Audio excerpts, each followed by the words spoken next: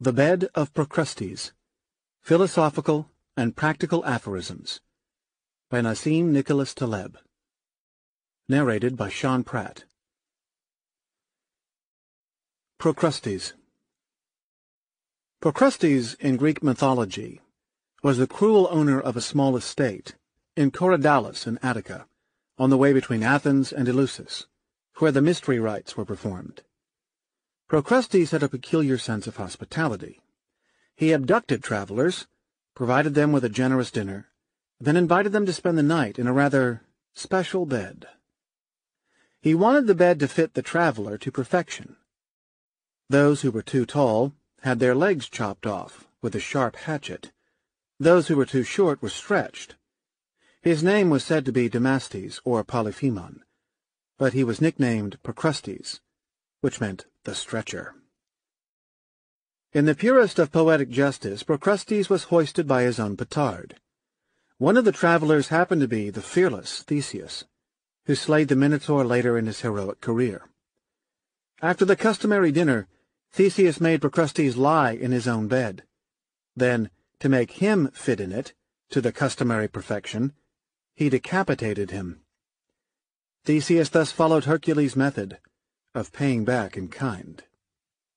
In more sinister versions, such as the one in Pseudo-Apollodorus's Bibliotheca, Procrustes owned two beds, one small, one large.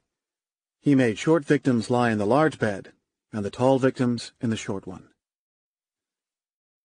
Every aphorism here is about a Procrustean bed of sorts. We humans, facing limits of knowledge and things we do not observe, the unseen and the unknown, resolve the tension by squeezing life and the world into crisp, commoditized ideas, reductive categories, specific vocabularies, and prepackaged narratives, which, on the occasion, has explosive consequences.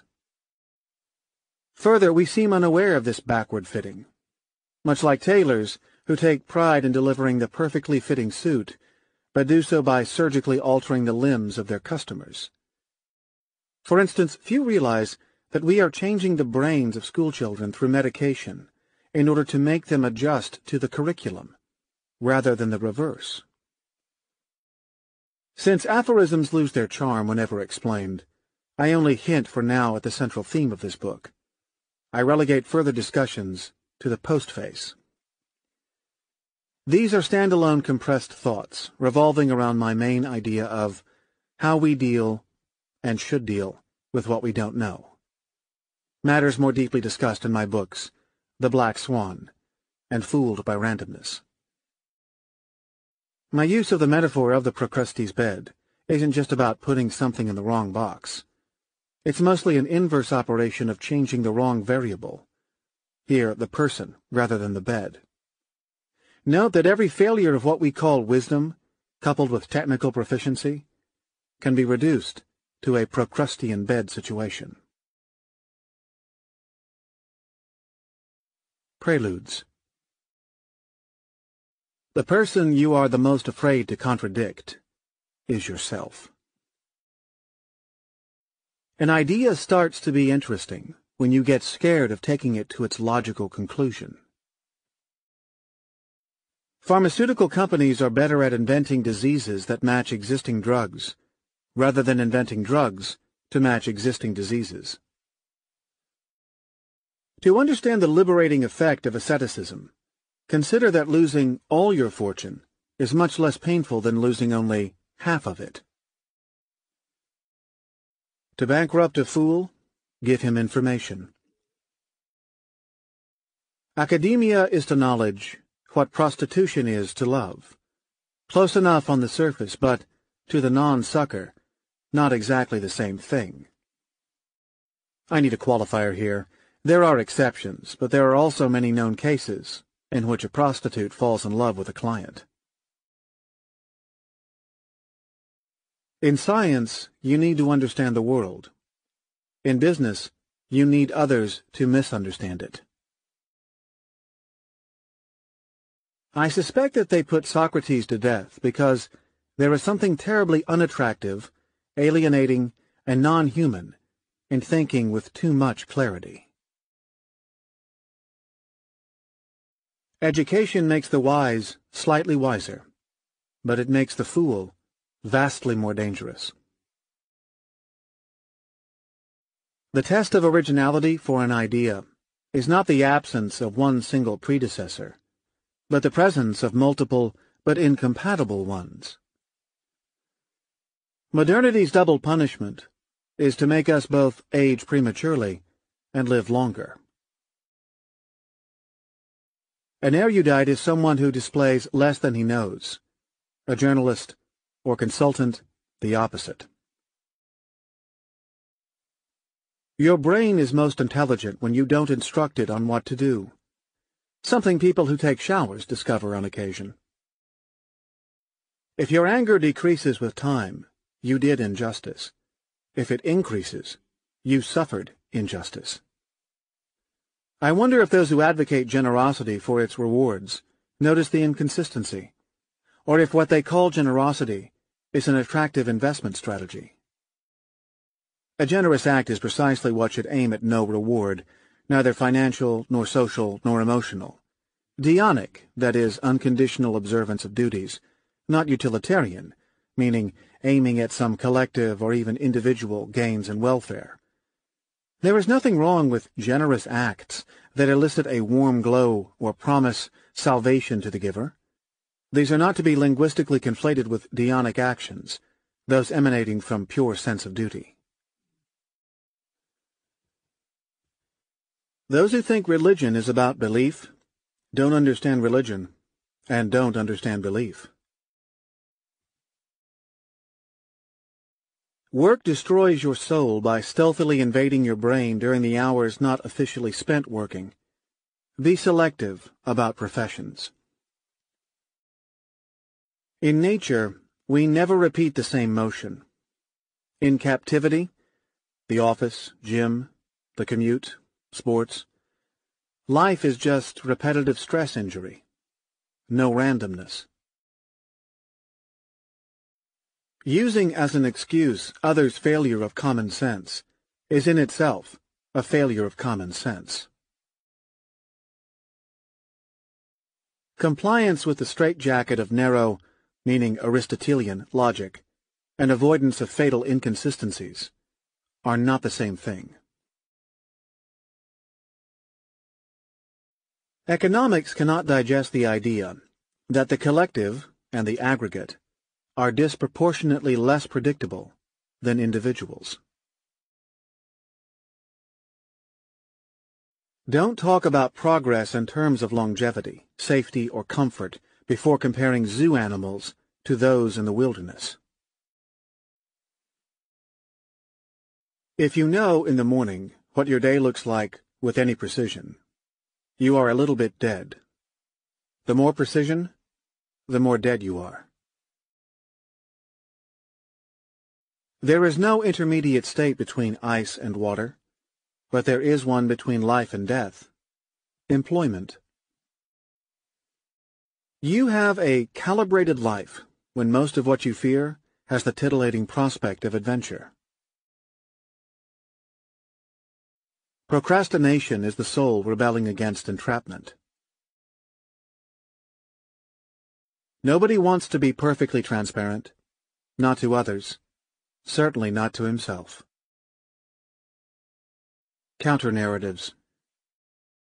The best revenge on a liar is to convince him that you believe what he said. When we want to do something while unconsciously certain to fail, we seek advice so we can blame someone else for the failure. It is harder to say no when you really mean it than when you don't. Never say no twice if you mean it. Your reputation is harmed the most by what you say to defend it. The only objective definition of aging is when a person starts to talk about aging. They will envy you for your success, for your wealth, for your intelligence, for your looks, for your status, but rarely for your wisdom. Most of what they call humility is successfully disguised arrogance. If you want people to read a book, tell them it is overrated. You never win an argument until they attack your person. Nothing is more permanent than temporary arrangements, deficits, truces, and relationships, and nothing is more temporary than permanent ones. The most painful moments are not those we spend with uninteresting people. Rather, they are those spent with uninteresting people trying hard to be interesting.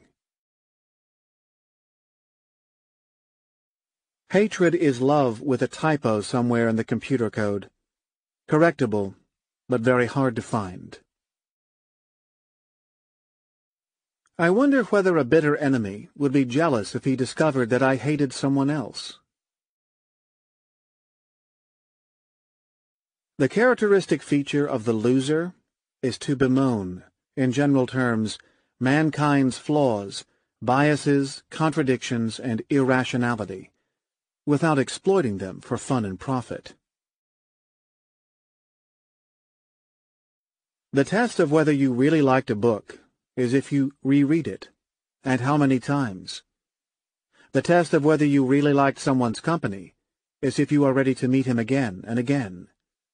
The rest is spin, or that variety of sentiment now called self-esteem. We ask, why is he rich or poor? Not, why isn't he richer or poorer? Why is the crisis so deep?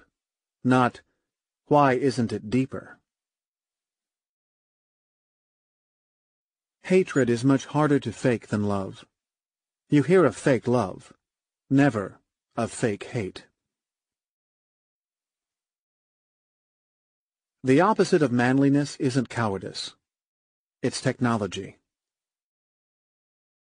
Usually what we call a good listener is someone with skillfully polished indifference. It is the appearance of inconsistency, and not its absence, that makes people attractive. You remember emails you sent that were not answered better than emails that you did not answer. People reserve standard compliments for those who do not threaten their pride. The others they often praise by calling arrogant. Since Cato the Elder, a certain type of maturity has shown up when one starts blaming the new generation for shallowness and praising the previous one for its values. It is as difficult to avoid bugging others with advice on how to exercise and other health matters as it is to stick to an exercise schedule. By praising someone for his lack of defects, you are also implying his lack of virtues. When she shouts that what you did was unforgivable, she has already started to forgive you. Being unimaginative is only a problem when you are easily bored. We call narcissistic those individuals who behave as if they were the central residents of the world. Those who do exactly the same in a set of two we call lovers, or, better, blessed by love. Friendship that ends was never one. There was at least one sucker in it. Most people fear being without audio-visual stimulation because they are too repetitive when they think and imagine things on their own. Unrequited hate is vastly more diminishing for the self than unrequited love. You can't react by reciprocating.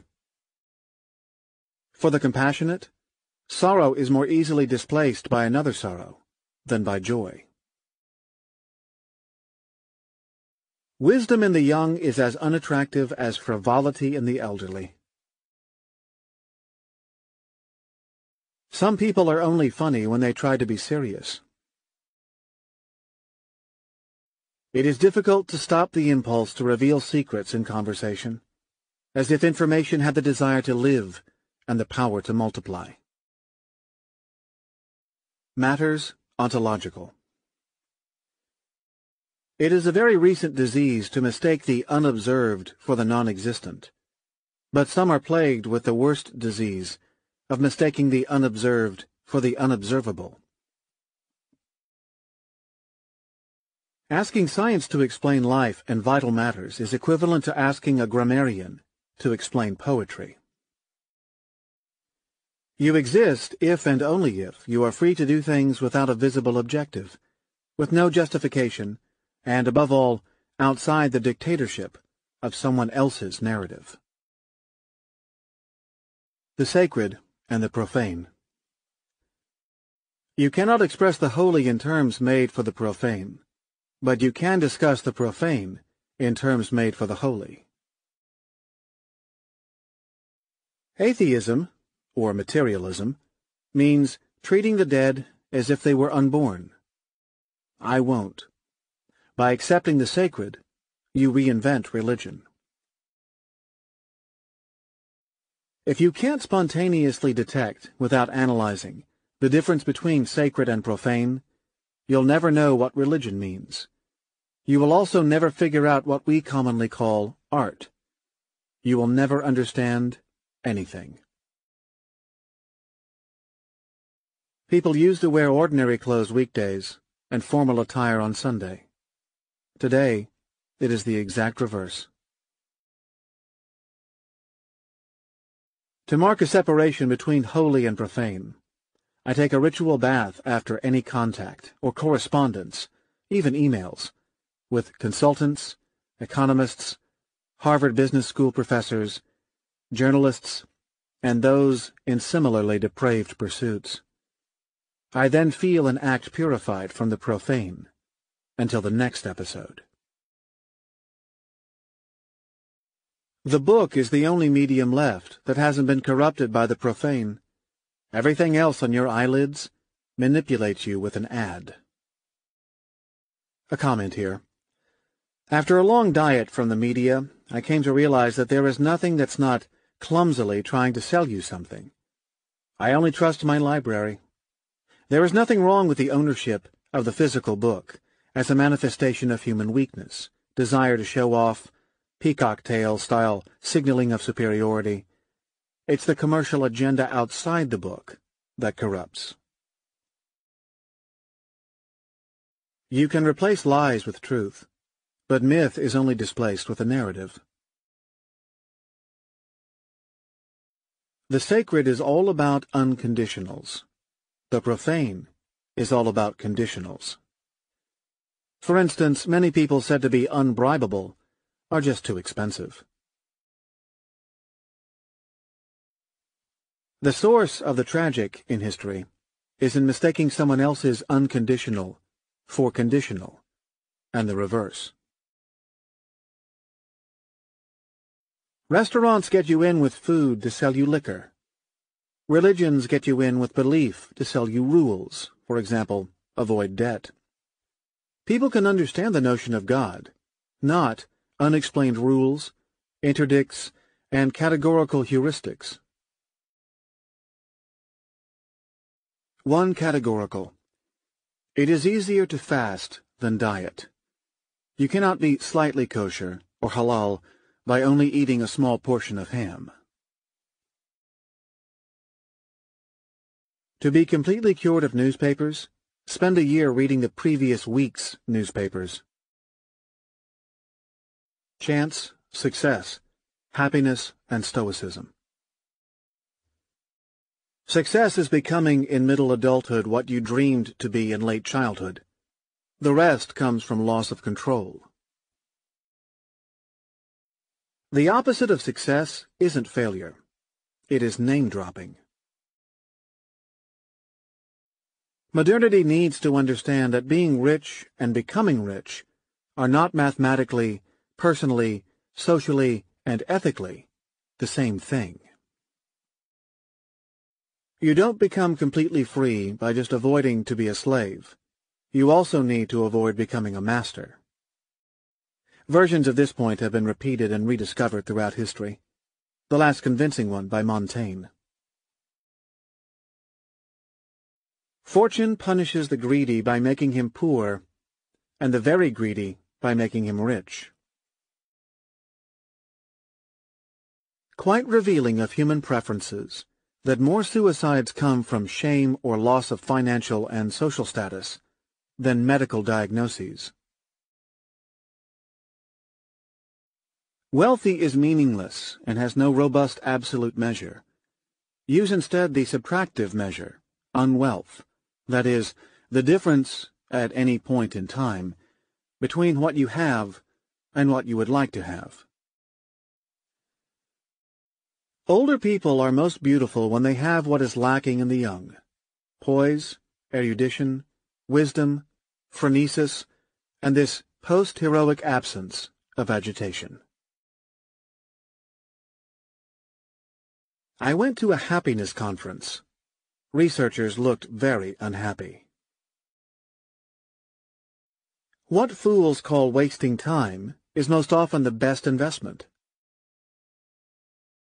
Decline starts with the replacement of dreams with memories, and ends with the replacement of memories with other memories. You want to avoid being disliked without being envied or admired. Read nothing from the past 100 years. Eat no fruits from the past 1,000 years. Drink nothing from the past 4,000 years, just wine and water. But talk to no ordinary man over 40. A man without an heroic bent starts dying at the age of 30. Some pursuits are much duller from the inside. Even piracy, they say. Karl Marx, a visionary, figured out that you can control a slave much better by convincing him he is an employee. Catholic countries had more serial monogamy than today, but without the need for divorce. Life expectancy was short. Marriage duration was much, much shorter. The fastest way to become rich is to socialize with the poor. The fastest way to become poor is to socialize with the rich. You will be civilized on the day you can spend a long period doing nothing, learning nothing, and improving nothing without feeling the slightest amount of guilt. Someone who says, "I am busy," is either declaring incompetence and lack of control of his life, or trying to get rid of you. The difference between slaves in Roman and Ottoman days and today's employees is that slaves did not need to flatter their boss. You are rich if and only if money you refuse tastes better than money you accept. For most, success is the harmful passage from the camp of the hating to the camp of the hated. To see if you like where you are without the chains of dependence, check if you are as happy returning as you were leaving. The difference between love and happiness is that those who talk about love tend to be in love, but those who talk about happiness tend not to be happy. Modernity. We created youth without heroism, age without wisdom, and life without grandeur. You can tell how uninteresting a person is by asking him who he finds interesting. The web is an unhealthy place for someone hungry for attention. I wonder if anyone ever measured the time it takes, at a party, before a mildly successful stranger who went to Harvard makes others aware of it. People focus on role models. It is more effective to find anti-models, people you don't want to resemble when you grow up. It is a good practice to always apologize, except when you have done something wrong. Preoccupation with efficacy is the main obstacle to a poetic, noble, elegant, robust, and heroic life. Some, like most bankers, are so unfit for success that they look like dwarves dressed in giants' clothes. Don't complain too loud about wrongs done you. You may give ideas to your less imaginative enemies. Most feed their obsessions by trying to get rid of them. It is as difficult to change someone's opinions as it is to change his tastes. I have the fondest memories of time spent in places called ugly, the most boring ones of places called scenic. Fitness is certainly the sign of strength, but outside of natural stimuli, the drive to acquire fitness can signal some deep, incurable weakness. Charm is the ability to insult people without offending them. Nerdiness, the reverse. Those who do not think that employment is systemic slavery are either blind or employed. They are born, then put in a box. They go home to live in a box. They study by ticking boxes. They go to what is called work in a box, where they sit in their cubicle box. They drive to the grocery store in a box, to buy food in a box. They go to the gym in a box, to sit in a box. They talk about thinking outside the box, and when they die they are put in a box. All boxes, Euclidean, geometrically smooth, boxes. Another definition of modernity. Conversations can be more and more completely reconstructed, with clips from other conversations taking place at the same time on the planet. The 20th century was the bankruptcy of the social utopia. The 21st will be that of the technological one. Efforts at building social, political, and medical utopias have caused nightmares. Many cures and techniques came from martial efforts. The web's connectedness creates a peculiar form of informational and pseudo-social promiscuity, which makes one feel clean after web rationing. In most debates, people seem to be trying to convince one another, but all they can hope for is new arguments to convince themselves. Charming and less charming sucker problems. The most depressing aspect of the lives of the couples you watch surreptitiously arguing in restaurants is that they are almost always unaware of the true subject of argument. It seems that it is the most unsuccessful people who give the most advice, particularly for writing and financial matters. Rumors are only valuable when they are denied. Over the long term, you are more likely to fool yourself than others. There are two types of people, those who try to win and those who try to win arguments. They are never the same. People usually apologize so they can do it again. Mathematics is to knowledge what an artificial hand is to the real one. Some amputate to replace. Modernity inflicts a sucker narrative on activities. Now we walk for exercise, not walk with no justification, for hidden reasons. Social media are severely antisocial. Health foods are empirically unhealthy. Knowledge workers are very ignorant, and social sciences aren't scientific at all.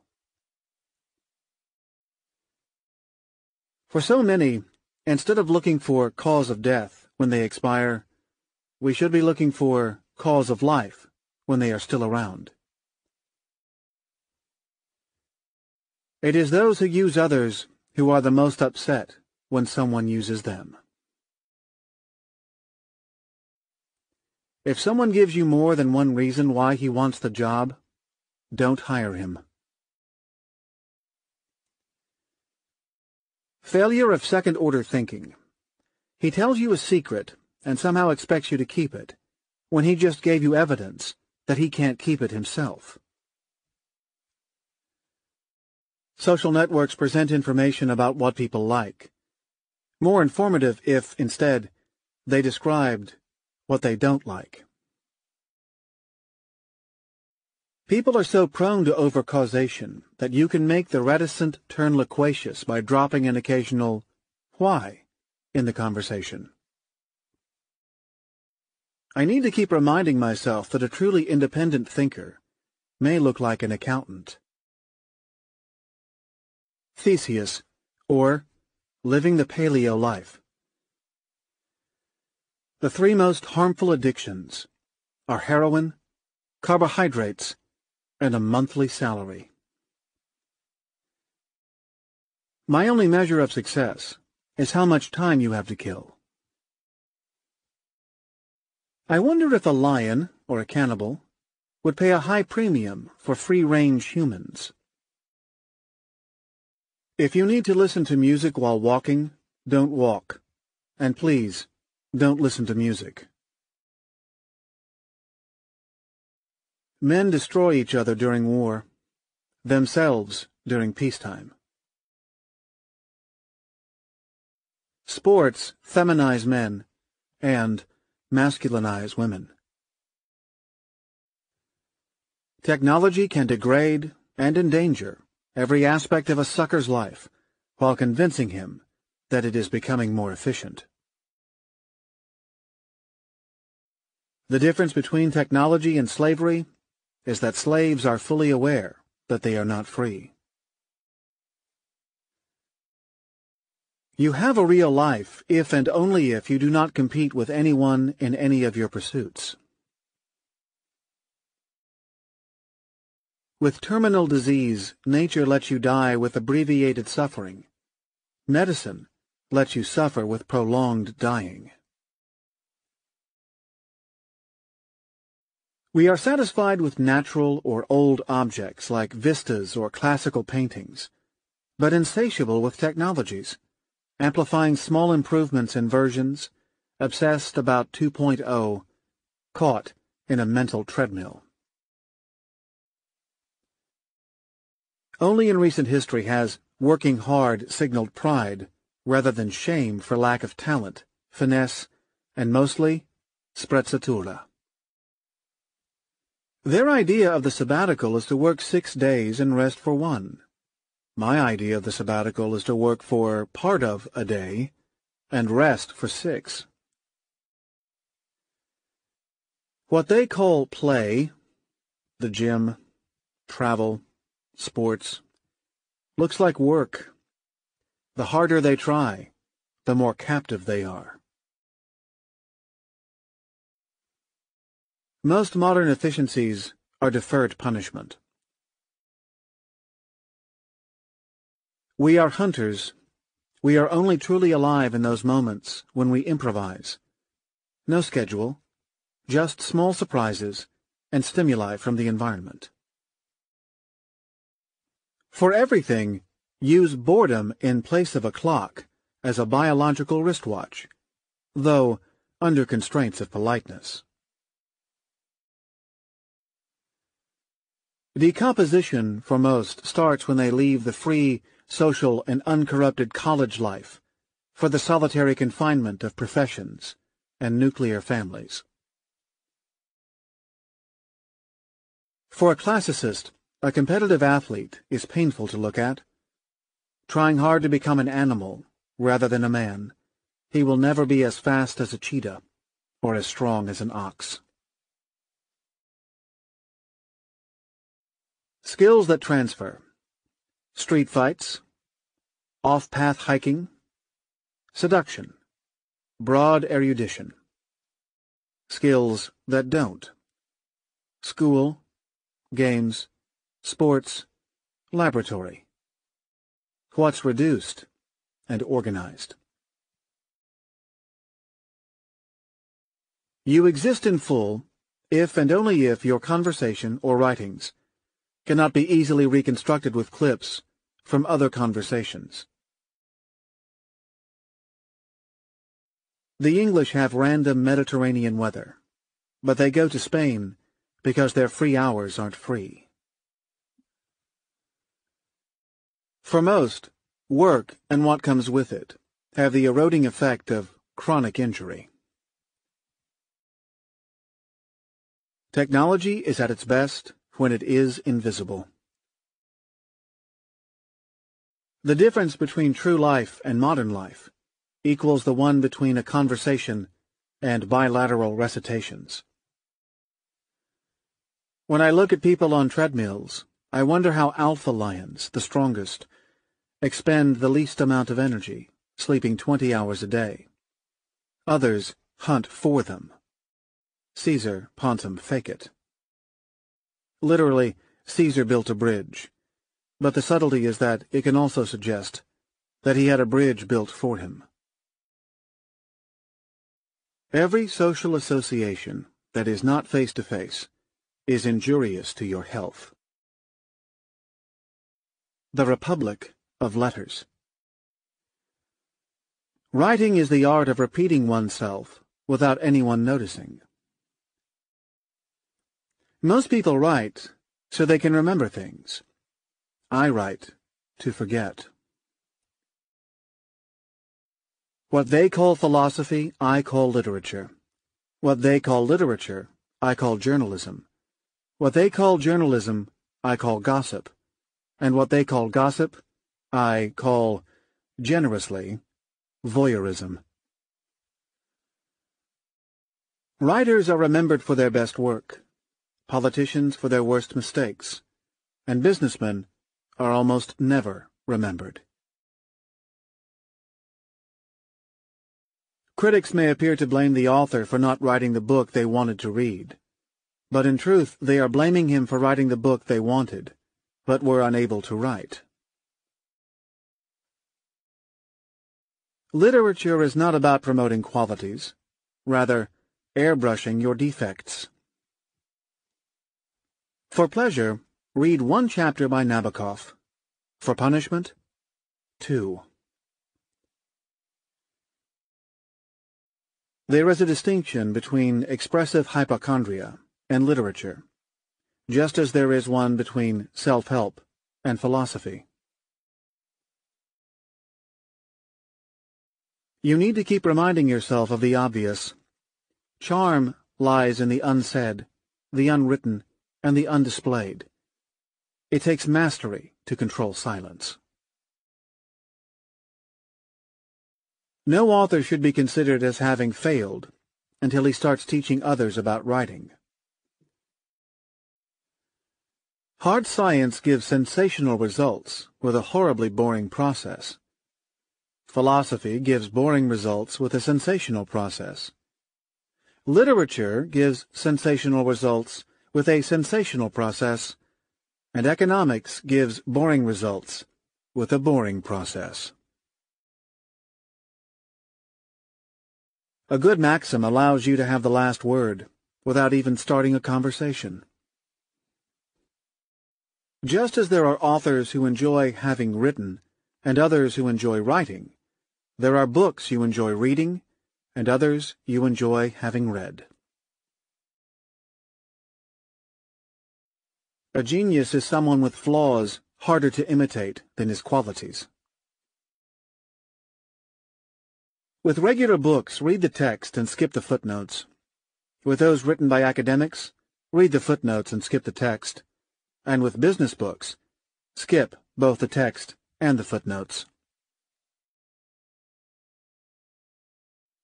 Double a man's erudition, and you will have his citations. Losers, when commenting on the works of someone patently more impressive, feel obligated to unnecessarily bring down their subject by expressing what he is not. He is not a genius, but while he is no Leonardo, instead of expressing what he is. You are alive in inverse proportion to the density of clichés in your writing. What we call business books is an eliminative category invented by bookstores for writings that have no depth, no style, no empirical rigor, and no linguistic sophistication. Just like poets and artists, bureaucrats are born, not made. It takes normal humans extraordinary effort to keep attention on such boring tasks. The costs of specialization. Architects build to impress other architects. Models are thin to impress other models. Academics write to impress other academics. Filmmakers try to impress other filmmakers. Painters impress art dealers. But authors who write to impress book editors tend to fail. It is a waste of emotions to answer critics. Better to stay in print long after they are dead. I can predict when an author is about to plagiarize me, and poorly so when he writes that Taleb popularized the theory of black swan events. It is also an indicator that he will imitate Me Too style, my business. Newspaper readers exposed to real prose are like deaf persons at a Puccini opera.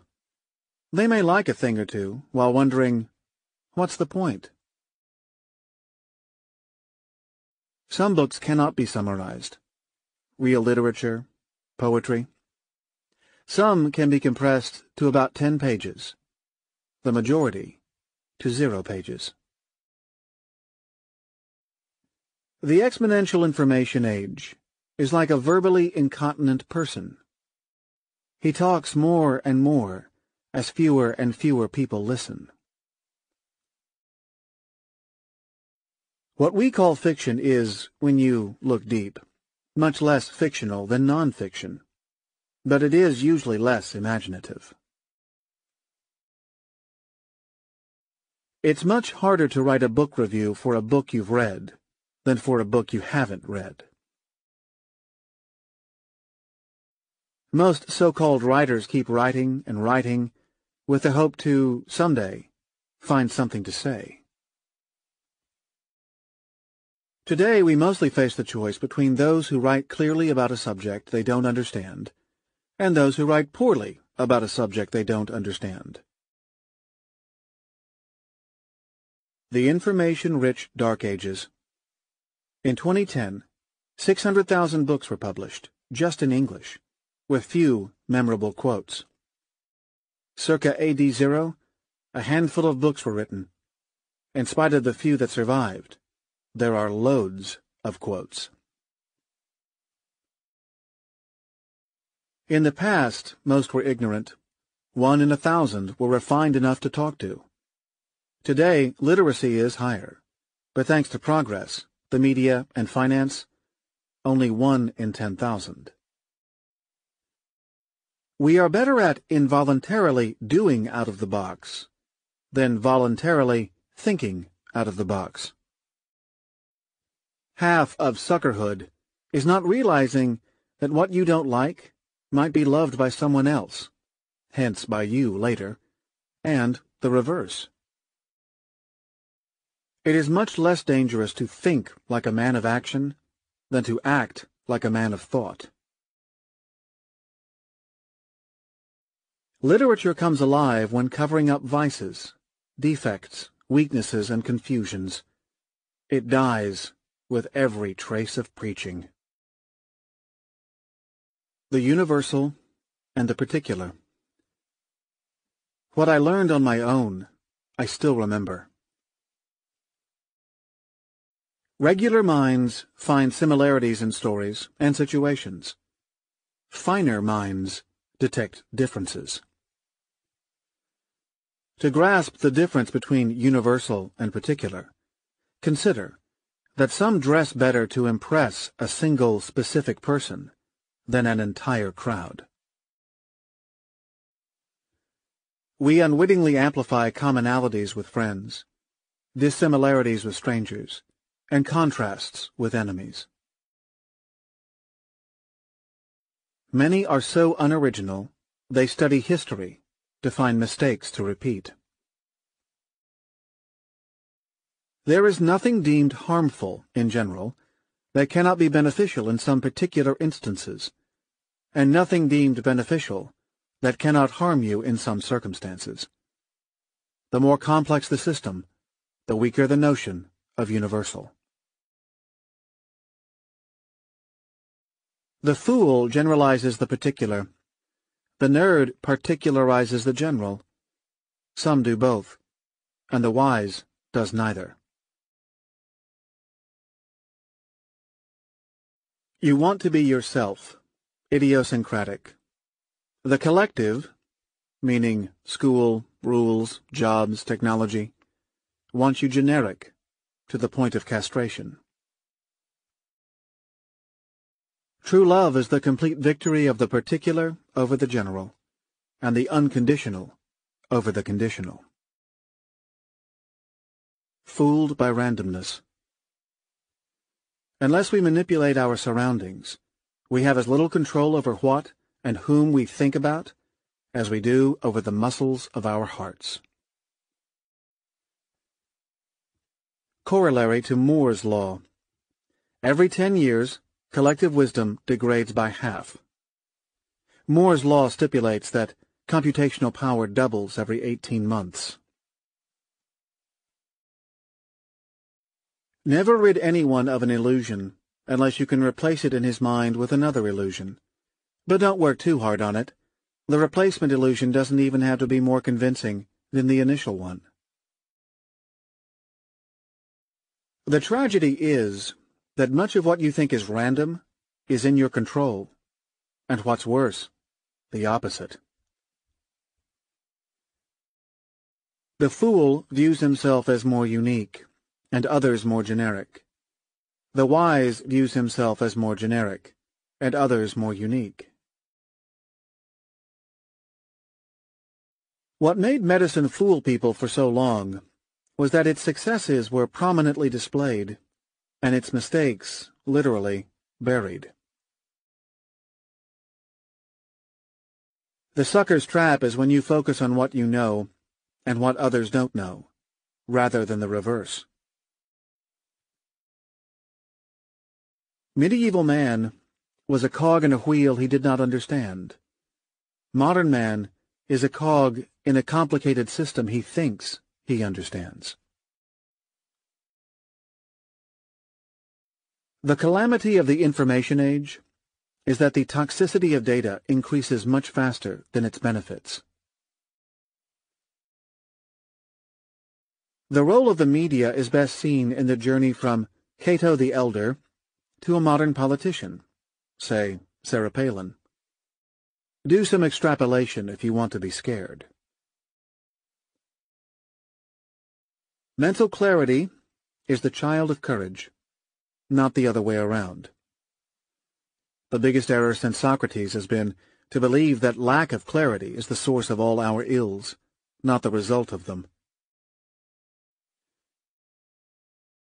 Most info-web media newspaper types have a hard time swallowing the idea that knowledge is reached, mostly, by removing junk from people's heads.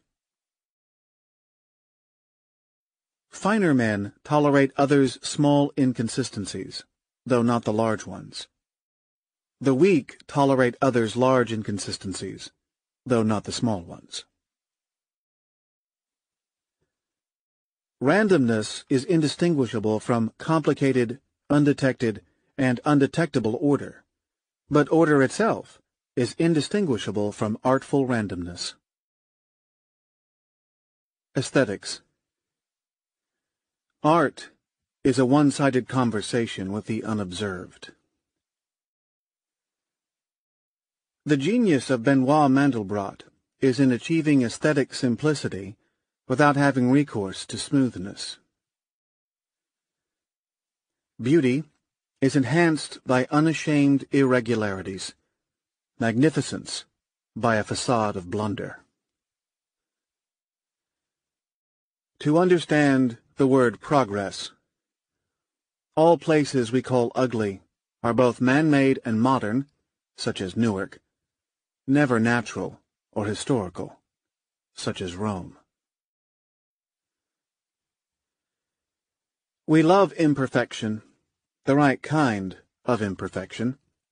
We pay up for original art and typo-laden first editions. Most people need to wait for another person to say, "This is beautiful art," to say, "This is beautiful art." Some need to wait for two or more. Al-Mutanabbi boasted that he was the greatest of all Arab poets, but he said so in the greatest of all Arab poems. Wit seduces by signaling intelligence without nerdiness. In classical renderings of prominent figures, males are lean and females are plump. In modern photographs, the opposite. Just as no monkey is as good-looking as the ugliest of humans, no academic is worthier than the worst of the creators. If you want to annoy a poet, explain his poetry. Ethics. If you find any reason why you and someone are friends, you are not friends. My biggest problem with modernity may lie in the growing separation of the ethical and the legal. Former U.S. Treasury Secretary, bankster Robert Rubin, perhaps the biggest thief in history, broke no law. The difference between legal and ethical increases in a complex system, then blows it up. Life's beauty. The kindest act toward you in your life may come from an outsider, not interested in reciprocation. The flip side, the worst pain inflicted on you will come from someone who at some point in your life cared about you. We are most motivated to help those who need us the least. To value a person, consider the difference between how impressive he or she was at the first encounter and the most recent one. Meditation is a way to be narcissistic without hurting anyone. True humility is when you can surprise yourself more than others. The rest is either shyness or good marketing. We find it to be in extremely bad taste for individuals to boast of their accomplishments. But when countries do so, we call it national pride. You can only convince people who think they can benefit from being convinced. Greatness starts with the replacement of hatred with polite disdain.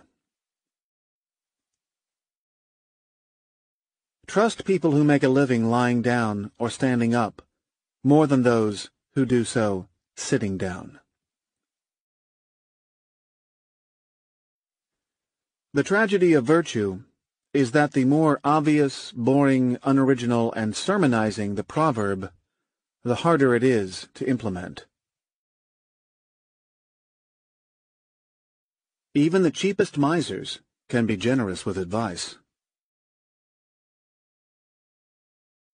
If you lie to me, keep lying.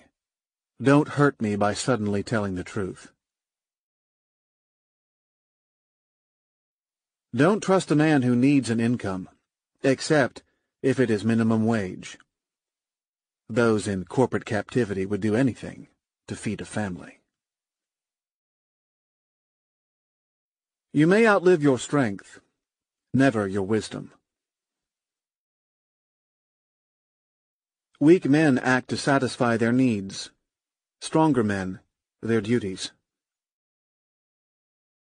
Religions and ethics have evolved from promising heaven if you do good, to promising heaven while you do good, to making you promise to do good. Avoid calling heroes those who had no other choice. There are those who will thank you for what you gave them, and others who will blame you for what you did not give them. Ethical man accords his profession to his beliefs, instead of according his beliefs to his profession. This has been rarer and rarer since the Middle Ages. I trust everyone except those who tell me they are trustworthy. People often need to suspend their self-promotion and have someone in their lives they do not need to impress. This explains dog ownership. Pure generosity is when you help the ingrate.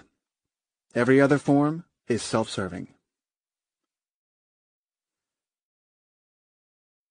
I wonder if crooks can conceive that honest people can be shrewder than they.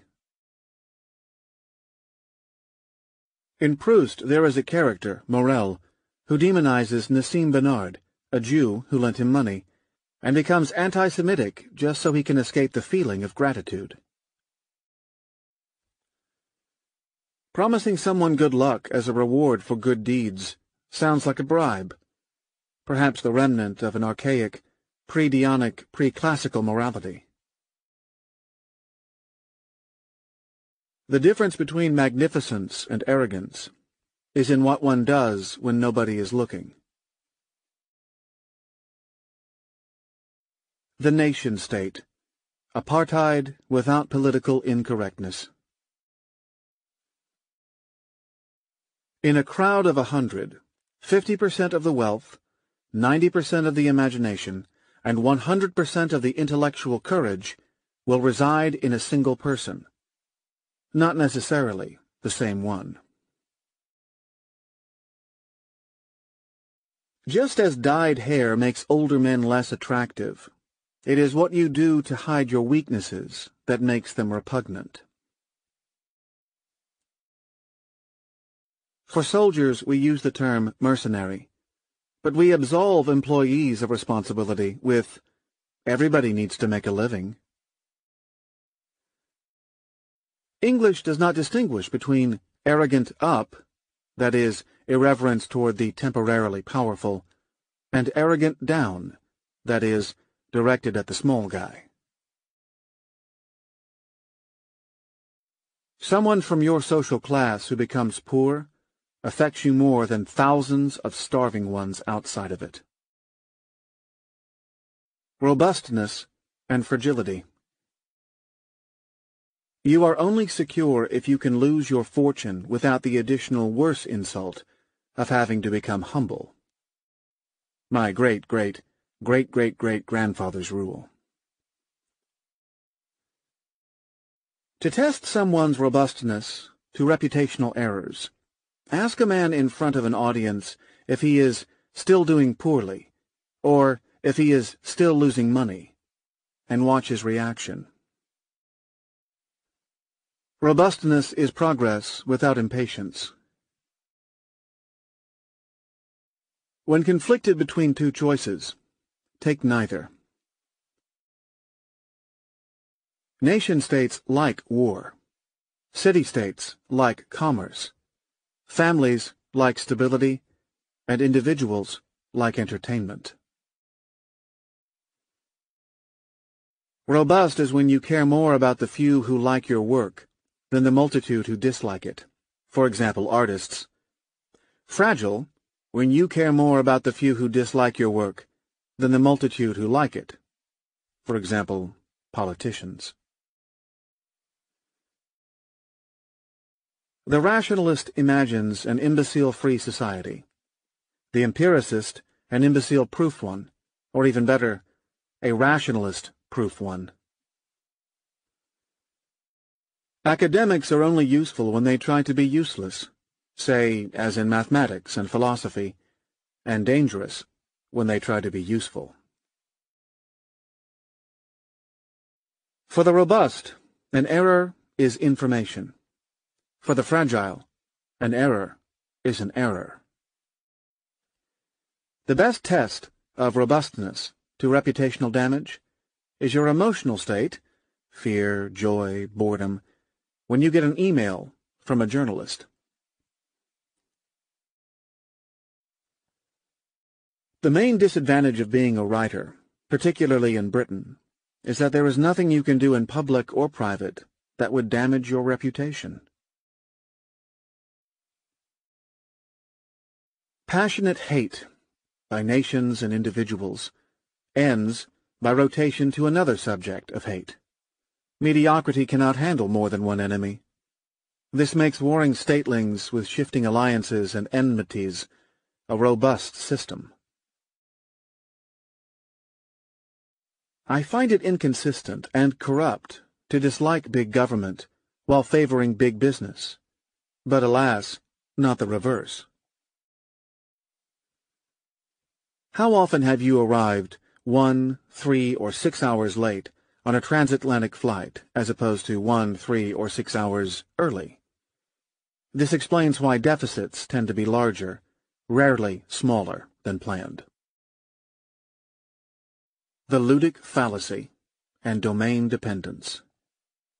Ludic is Latin for related to games. The fallacy prevalent in The Black Swan is about making life resemble games, or formal setups, with crisp rules, rather than the reverse. Domain dependence is when one acts a certain way in an environment, say the gym, and a different way in another. Sports are commoditized, and, alas, prostituted randomness. When you beat up someone physically, you get exercise and stress relief. When you assault him verbally on the internet, you just harm yourself. Just as smooth surfaces, competitive sports, and specialized work fossilize mind and body, competitive academia fossilizes the soul. They agree that chess training only improves chess skills, but disagree that classroom training almost only improves classroom skills. Upon arriving at the hotel in Dubai, the businessman had a porter carry his luggage. I later saw him lifting free weights in the gym. Games were created to give non-heroes the illusion of winning. In real life, you don't know who really won or lost, except too late, but you can tell who is heroic and who is not. I suspect that IQ, SAT, and school grades are tests designed by nerds so they can get high scores in order to call each other intelligent. Smart and wise people who score low on IQ tests, or patently intellectually defective ones, like former U.S. President George W. Bush, who score high on them, 130, are testing the test, and not the reverse. They read Gibbon's Decline and Fall on an e-reader, but refuse to drink Chateau Lange Bage in a styrofoam cup. My best example of the domain dependence of our minds from my recent visit to Paris. At lunch in a French restaurant, my friends ate the salmon and threw away the skin. At dinner at a sushi bar, the very same friends ate the skin and threw away the salmon. Fragility. We have been progressively separating human courage from warfare, allowing wimps with computer skills to kill people without the slightest risk to their lives. Epistemology and subtractive knowledge. Since Plato, Western thought and the theory of knowledge have focused on the notions of true, false. As commendable as it was, it is high time to shift the concern to robust, fragile, and social epistemology to the more serious problem of sucker, non-sucker. The problem of knowledge is that there are many more books on birds written by ornithologists than books on birds written by birds, and books on ornithologists written by birds. The perfect sucker understands that pigs can stare at pearls, but doesn't realize he can be in an analog situation. It takes extraordinary wisdom and self-control to accept that many things have a logic we do not understand that is smarter than our own. Knowledge is subtractive, not additive. What we subtract, meaning reduction by what does not work, what not to do, not what we add, meaning what to do. The best way to spot a charlatan, someone, like a consultant or a stockbroker, who tells you what to do instead of what not to do. They think that intelligence is about noticing things that are relevant, such as detecting patterns. In a complex world, intelligence consists in ignoring things that are irrelevant, such as avoiding false patterns. Happiness. We don't know what it means, how to measure it, or how to reach it, but we know extremely well how to avoid unhappiness. The imagination of the genius vastly surpasses his intellect. The intellect of the academic vastly surpasses his imagination. The ideal trivium education, and the least harmful one to society and pupils, would be mathematics, logic, and Latin.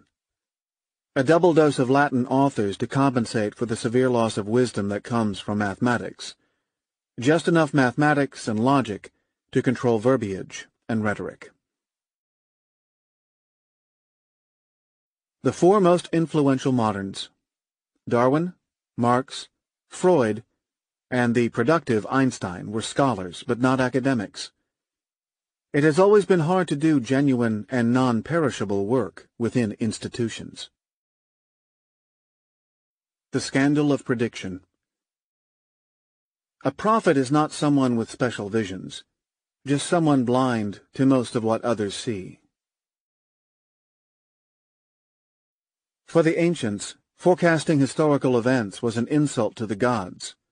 For me, it is an insult to man. That is, for some, to science. The ancients knew very well that the only way to understand events was to cause them. Anyone voicing a forecast or expressing an opinion without something at risk has some element of phoniness. Unless he risks going down with the ship, this would be like watching an adventure movie. They would take forecasting more seriously if it were pointed out to them that in Semitic languages the words for forecast and prophecy are the same. For Seneca, the Stoic sage, should withdraw from public efforts when unheeded, and the state is corrupt beyond repair. It is wiser to wait for self-destruction. Being a philosopher and managing to remain one. To become a philosopher, start by walking very slowly. Real mathematicians understand completeness. Real philosophers understand incompleteness. The rest don't formally understand anything. In 25 centuries, no human came along with the brilliance, depth, elegance, wit, and imagination to match Plato, to protect us from his legacy. Why do I have an obsessive Plato problem? Most people need to surpass their predecessors. Plato managed to surpass all his successors. To be a philosopher is to know through long walks, by reasoning and reasoning only, a priori, what others can only potentially learn from their mistakes, crises, accidents, and bankruptcies, that is, a posteriori. Engineers can compute but not define.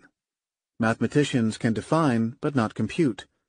Economists can neither define nor compute. Something finite but with unknown upper bounds is epistemologically equivalent to something infinite. This is epistemic infinity. Conscious ignorance, if you can practice it, expands your world.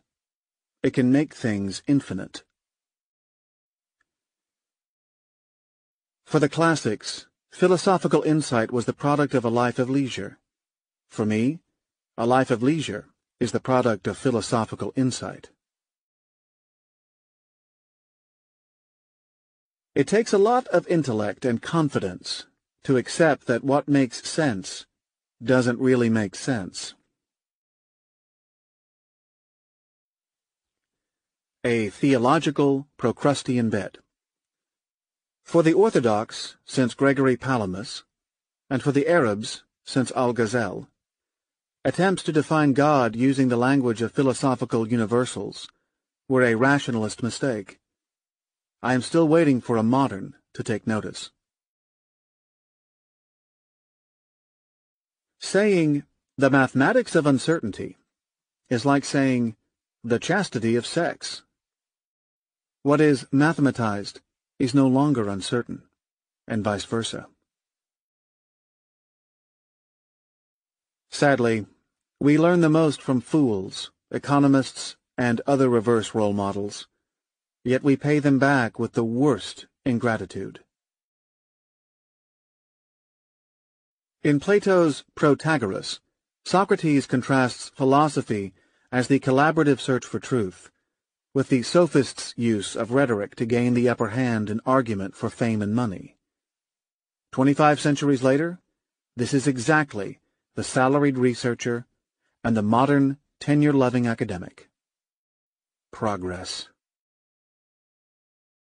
Economic life and other very vulgar subjects.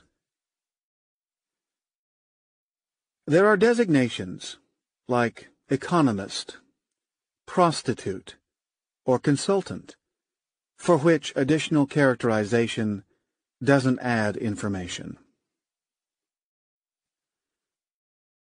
A mathematician starts with a problem and creates a solution.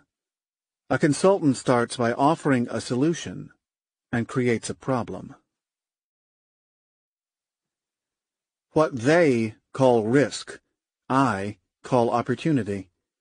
But what they call low-risk opportunity, I call sucker problem. Organizations are like caffeinated dupes unknowingly jogging backward. You only hear of the few who reach their destination. The best test of whether someone is extremely stupid or extremely wise is whether financial and political news makes sense to him.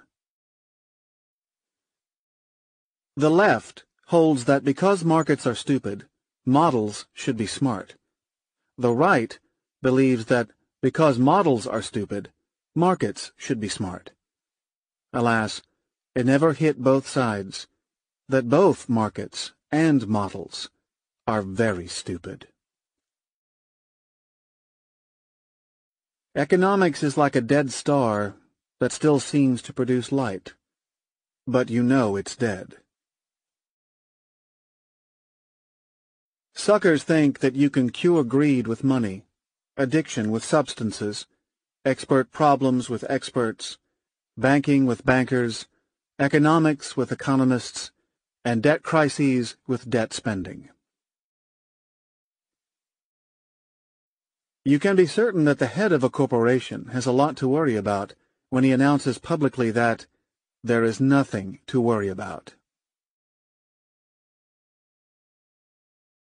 The stock market in brief. Participants are calmly waiting in line to be slaughtered while thinking it is for a Broadway show. The main difference between government bailouts and smoking is that in some rare cases the statement, "This is my last cigarette," holds true. What makes us fragile is that institutions cannot have the same virtues, such as honor, truthfulness, courage, loyalty, tenacity, as individuals. The worst damage has been caused by competent people trying to do good. The best improvements have been brought by incompetent ones not trying to do good. The difference between banks and the mafia. Banks have better legal regulatory expertise, but the mafia understands public opinion. It is easier to scam people for billions than for just millions. Inspired by the Madoff episode. At a panel in Moscow, I watched the economist Edmund Phelps, who got the Nobel for writings no one reads, theories no one uses, and lectures no one understands.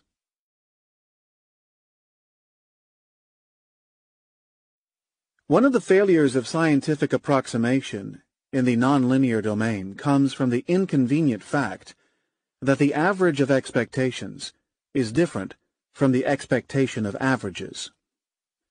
Don't cross a river because it is, on average, 4 feet deep. This is also known as Jensen's inequality. Journalists are reverse aphorisms. My statement, "You need skills to get a BMW, skills plus luck to become Warren Buffett," was summarized as, Taleb says Buffett has no skills. The curious mind embraces science, the gifted and sensitive, the arts, the practical, business. The leftover becomes an economist.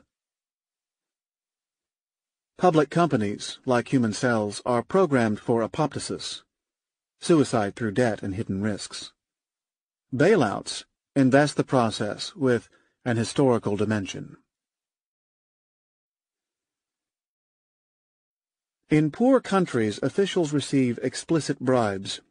In D.C., they get the sophisticated, implicit, unspoken promise to work for large corporations.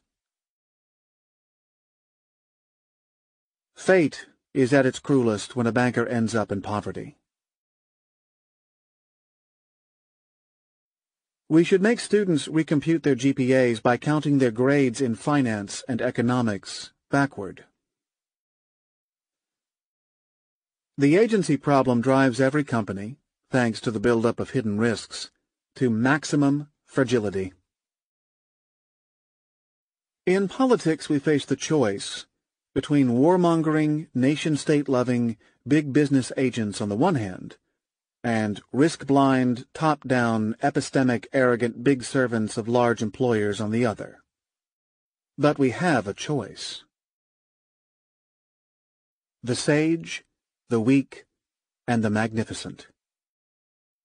In Aristotle's Nicomachean Ethics, the megalopsychos, which I translate as the magnificent, is the great-souled, who thinks of himself as worthy of great things, and aware of his own position in life, abides by a certain system of ethics that excludes pettiness. This notion of great soul, though displaced by Christian ethics advocating humility, remains present in Levantine culture, with the literal Kabir al-Nafs. Among other attributes, the magnificent walks slowly. Mediocre men tend to be outraged by small insults, but passive, subdued, and silent in front of very large ones. The only definition of an alpha male. If you try to be an alpha male, you will never be one. Those who have nothing to prove never say that they have nothing to prove. The weak shows his strength and hides his weaknesses. The magnificent exhibits his weaknesses like ornaments. How superb to become wise without being boring. How sad to be boring without being wise. Thought of while looking at Federal Reserve Chairman Ben Bernanke. The traits I respect are erudition and the courage to stand up when half men are afraid for their reputation. Any idiot can be intelligent. The mediocre regret their words more than their silence. Finer men regret their silence more than their words. The magnificent has nothing to regret. Regular men are a certain varying number of meals away from lying, stealing, killing, or even working as forecasters for the Federal Reserve in Washington. Never the magnificent.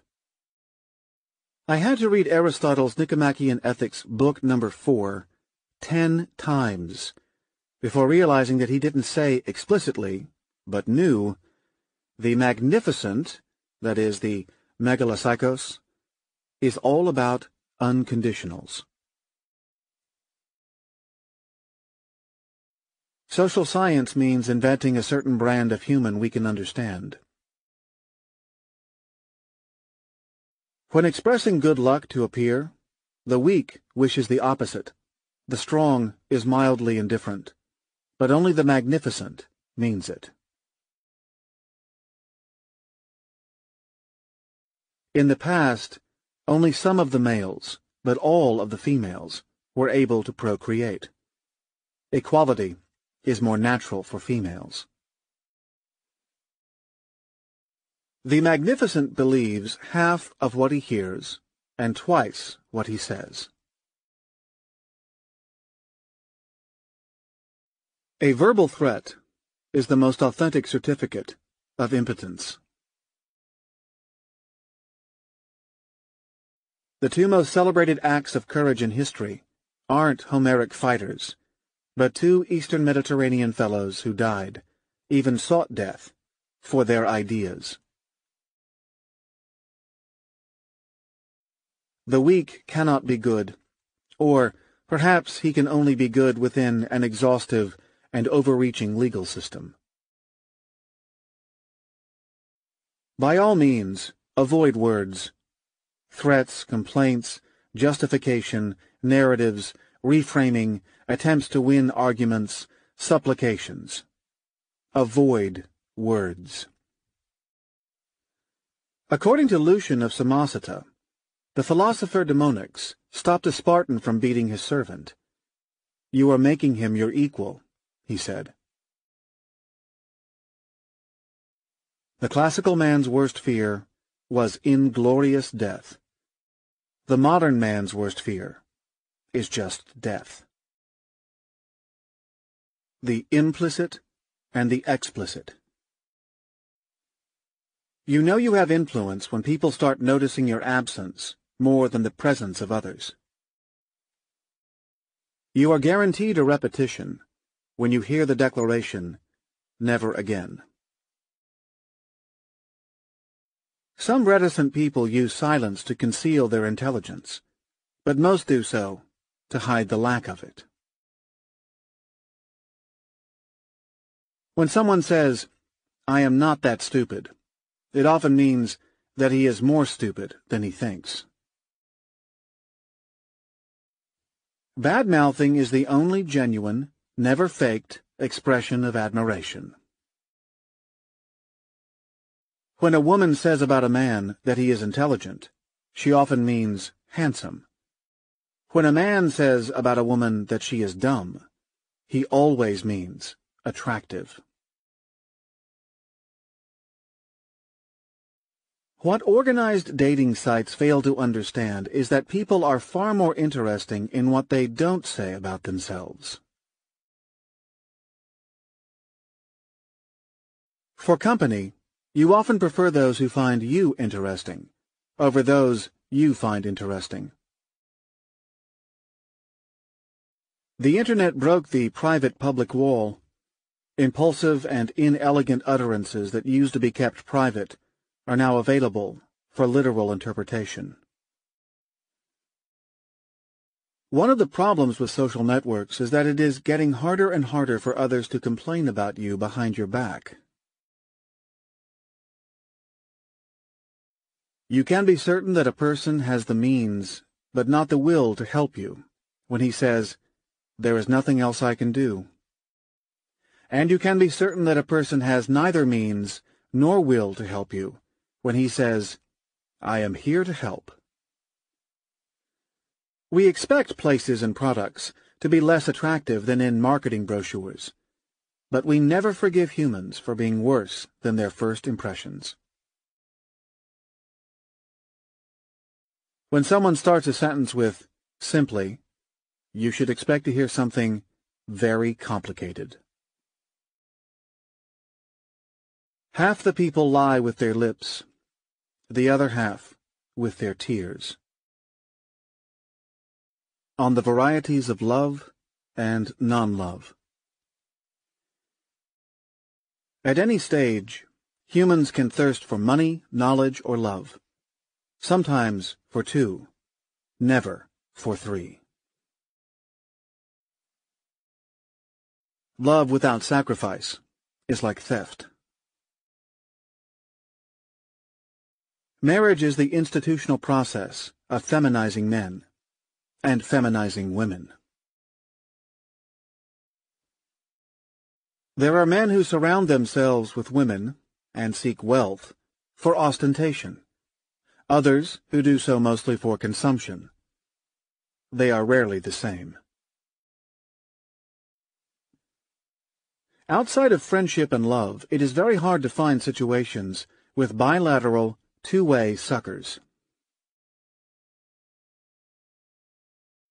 I attended a symposium, an event named after a 5th century BC Athenian drinking party, in which non-nerds talked about love. Alas, there was no drinking, and mercifully, nobody talked about love. You will get the most attention from those who hate you. No friend, no admirer, and no partner will flatter you with as much curiosity. When a young woman partners with an otherwise uninteresting rich man, she can sincerely believe that she is attracted to some very specific body part, say, his nose, neck, or knee. A good foe is far more loyal, far more predictable, and, to the clever, far more useful than the most valuable admirer. If my detractors knew me better, they would hate me even more. The end. Platonic minds expect life to be like film, with defined terminal endings. Aplatonic ones expect film to be like life, and except for a few irreversible conditions, such as death, distrust the terminal nature of all human declared endings. Postface. The general theme of my work is the limitations of human knowledge, and the charming and less charming errors and biases when working with matters that lie outside our field of observation, the unobserved and the unobservables, the unknown, what lies on the other side of the veil of opacity. Because our minds need to reduce information, we are more likely to try to squeeze a phenomenon into a Procrustean bed of a crisp and known category, amputating the unknown, rather than suspend categorization and make it tangible. Thanks to our detections of false patterns, along with real ones, what is random will appear less random and more certain. Our overactive brains are more likely to impose the wrong, simplistic narrative than no narrative at all.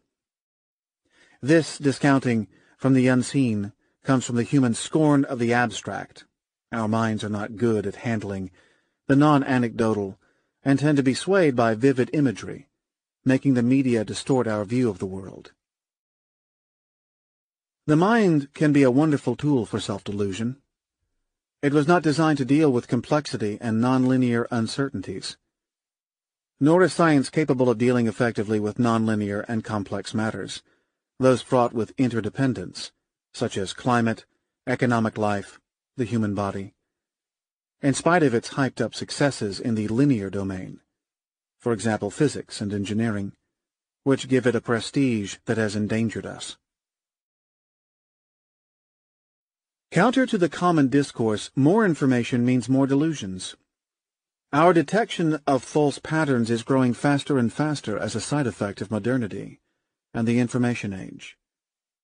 There is this mismatch between the messy randomness of the information-rich current world, with its complex interactions, and our intuitions of events derived from a simpler ancestral habitat.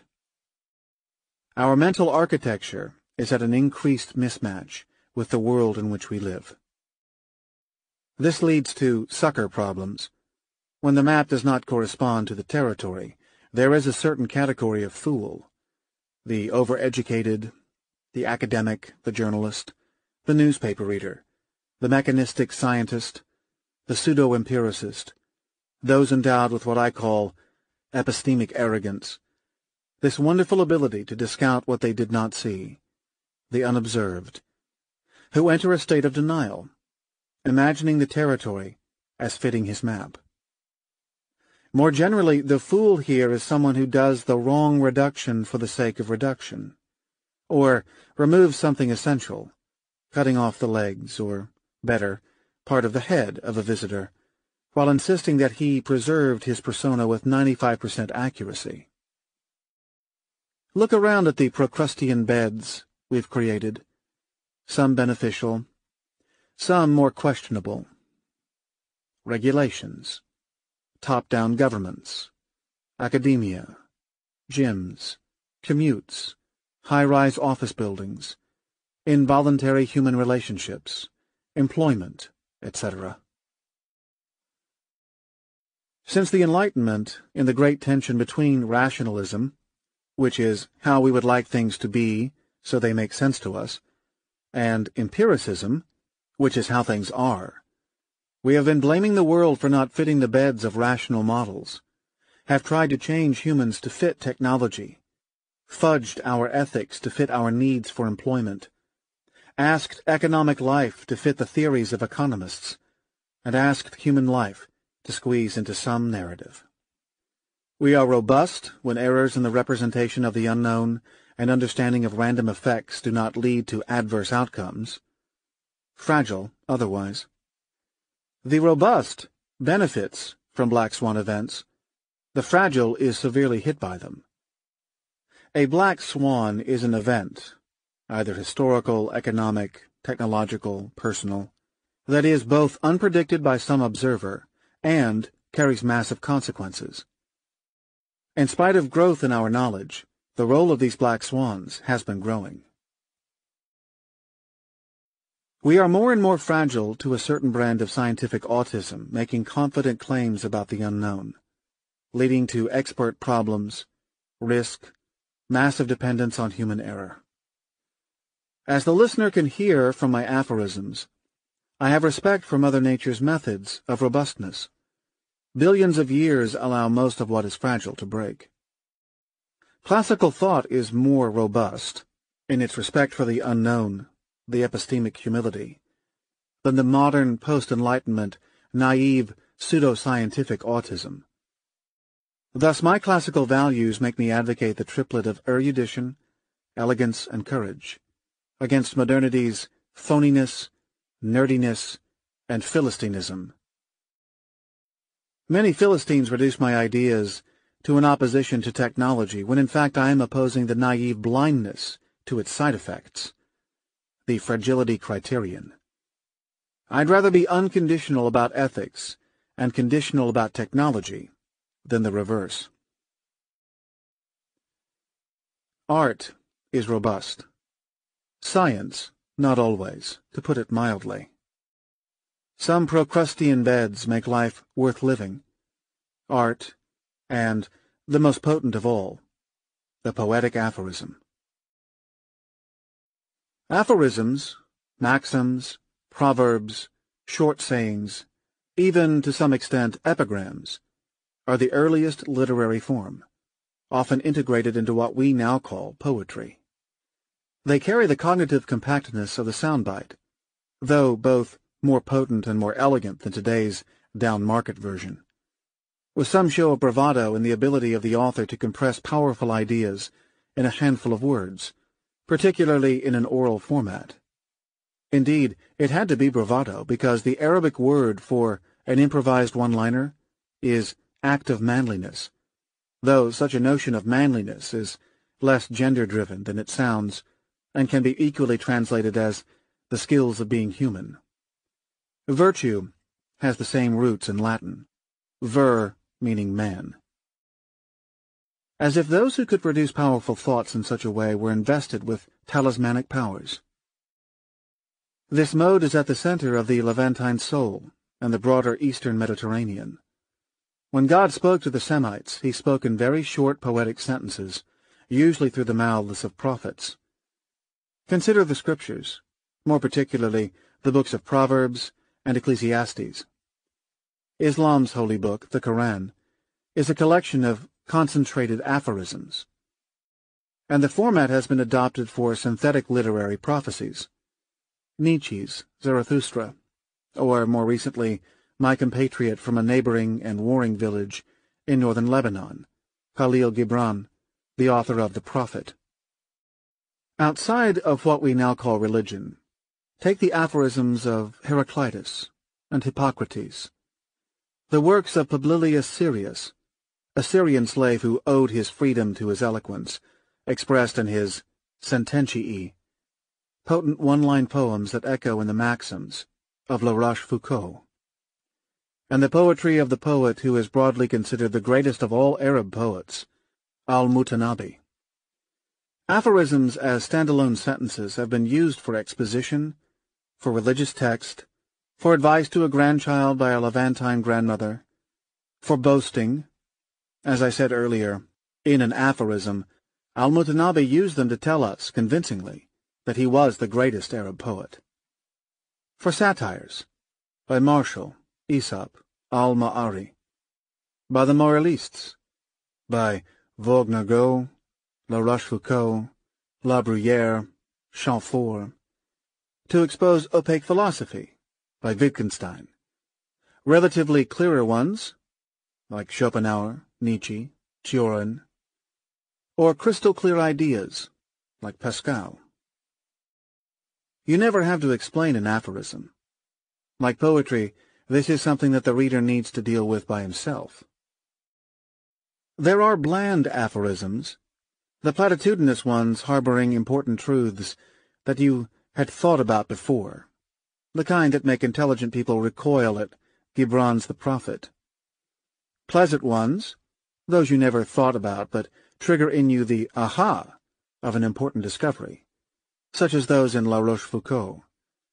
But the best are those you did not think about before, and for which it takes you more than one reading to realize that they are important truths, particularly when the silent character of the truth in them is so powerful that they are forgotten as soon as read.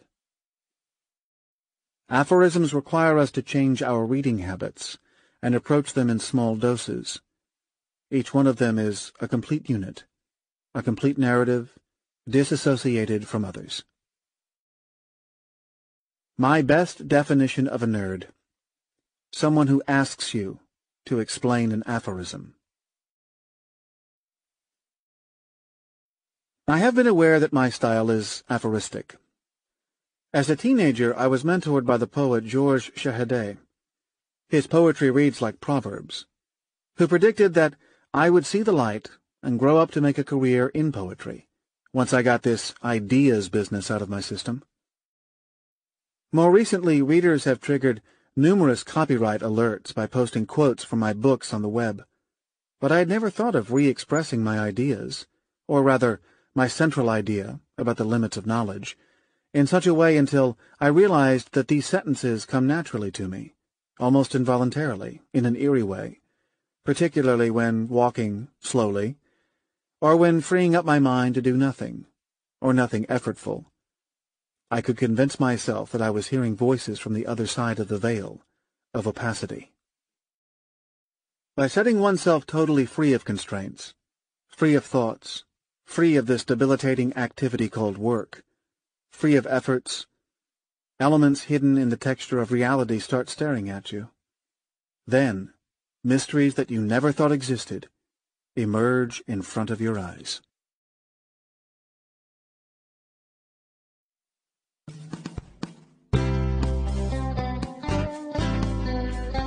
This has been a Gildan audio production.